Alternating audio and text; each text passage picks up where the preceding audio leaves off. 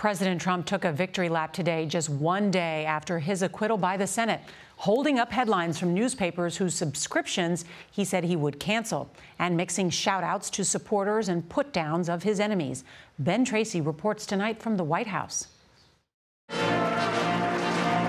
President Trump entered the East Room filled with his supporters and claimed victory, but also painted himself as a victim. We went through hell unfairly, did nothing wrong. He then aired 3 years' worth of grievances. It was dirty cops, it was leakers and liars, Russia, Russia, Russia. It was all bullshit.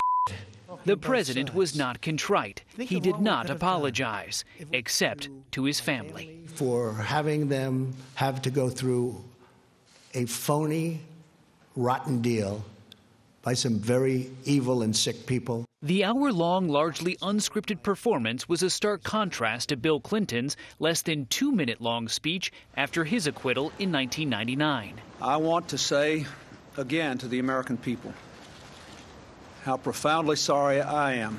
Today was about presidential payback, aimed at Mr. Trump's political opponents. Adam Schiff is a vicious, horrible person. Nancy Pelosi is a horrible person. On the other end of Pennsylvania Avenue, the speaker returned the favor. He's impeached forever, no matter what he says or whatever headlines he wants to carry around. President Trump is also not hiding his contempt for Mitt Romney, the only Republican senator who voted to convict. My faith is at the heart of who I am. This morning, President Trump questioned that at the National Prayer Breakfast. I don't like people who use their faith as justification for doing what they know is wrong.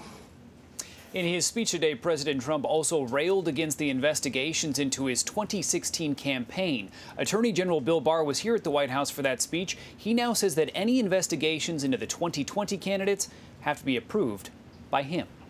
Nora? All right, Ben, thank you.